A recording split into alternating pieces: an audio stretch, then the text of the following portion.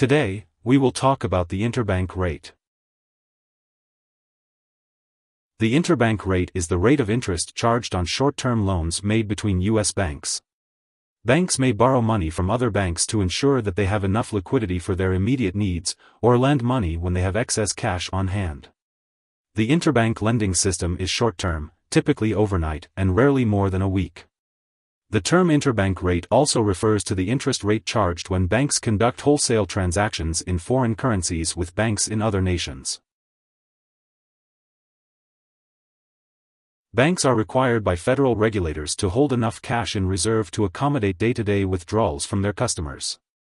These liquidity needs are generally managed by borrowing to cover any shortfall and lending to earn a modest interest on any excess.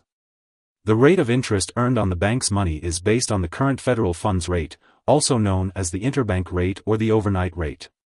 This rate is actually set by the banks themselves, and is affected by the discount rate set by the Federal Reserve. The federal funds rate is a tool used by the Federal Reserve to increase or decrease the amount of cash in the system overall. The interbank rate is available only to the largest and most creditworthy financial institutions. The alternate definition of interbank rate is relevant to the interbank market, the global market used by financial institutions to buy and sell foreign currencies.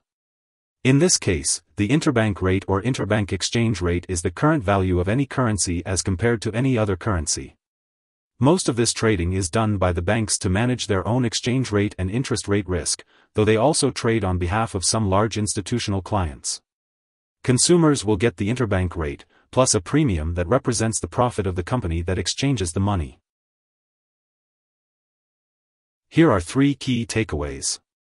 1. The interbank rate, also known as the federal funds rate, is the interest charged on short-term loans made between financial institutions.